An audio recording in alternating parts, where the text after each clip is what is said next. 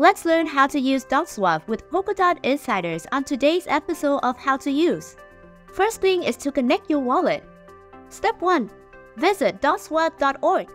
Step 2. Click on the Connect Wallet button. Step 3. Choose your preferred wallet and follow the prompts to connect. Now let's check on our assets. Step 1. On the left-hand side, choose the Dashboard tab. Step 2. The platform will show up assets in your wallet, actions for each coins or tokens. Next, you need to provide liquidity. Step 1. Navigate to the liquidity section. Step 2.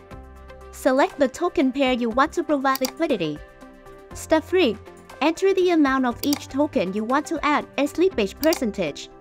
Step 4. Reveal the details and click Add Liquidity. Step 5. Confirm the transaction in your wallet. Here's how you're gonna swap tokens. Step 1.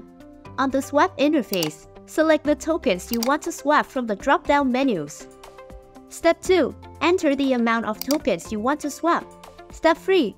Reveal the details, including the exchange rates and fees. Step 4. Click Swap and confirm the transaction in your wallet. Finally, bridging DOT. Step 1. Click on the Cross-Chain tab on the left-hand side. Step 2. At the moment, you can only bridge DOT coins between Asset Hub and Polkadot Relay Chain. Step 3. At the dashboard in the middle of the app, fill in the amount of DOT you want to bridge. Step 4. Choose your role from Asset Hub to Polkadot or vice versa. Click Bridge and confirm the transaction in your wallet.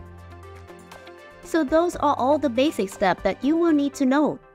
Make sure to leave us a like and subscribe to our channel. We will see you in our next video.